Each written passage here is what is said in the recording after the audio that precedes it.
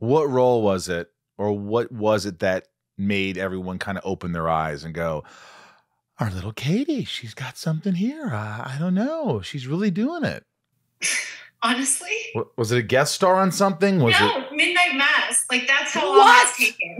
Midnight Mass was like the 30th thing you've done. I know, but like even after Hill House, they were like, "Oh, that's fun. She does these little horror things." And it wasn't until Midnight Mass that I started hearing from my mom's friends and my mom where they're like, "You're actually a remarkable actress." What about like, Hush? No. Nothing from Hush. They thought it was good, but like it wasn't like Katie has a thing going. It was like, how cute. Katie's still being Katie. She'll be back soon. Wow. Because when I watched that, I was like, oh, who's this? Who's this? She's playing a deaf writer, or do you say hearing impaired? What am I supposed to say? Deaf. I could say deaf? Deaf community. Deaf is a good thing to be. Okay, good. Good. I like that.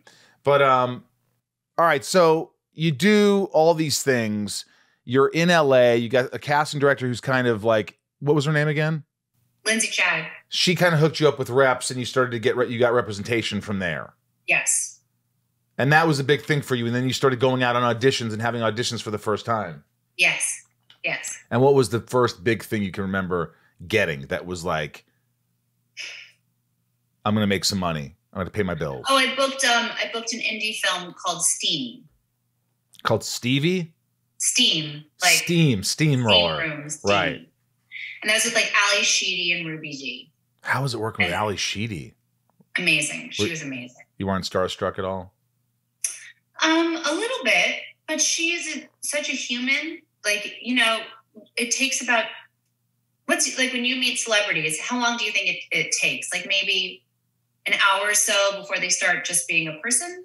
How long for you? It just depends. I mean, there's been some that I just like, you know, I've worked with Stallone and I'm like hanging with him on set and I'm laughing with him and he knows me by name and we're talking and we're like, you know, we're sitting down at lunch and we're like, you know, it's weeks I've worked with him. I'm still like every once in a while, I'm like, that's Sylvester Stallone. That's yeah, I'm having that with Mark Hamill right now. Like Mark Hamill will never not be, holy crap, it's Mark Hamill. What, you're working with him now? He's an usher. He is? And that's not a secret? No. He's been announced. Wow. Did you get your Star Wars poster signed, or did Mike ask him for an autograph yet? Not yet. We'll get there. But like, it's still like, wow. And he's wonderful, talented, humble, kind, generous, everything you want your heroes to be. And a big part. She has a big part? Mm-hmm. Wow, Mark Hamill. Yeah.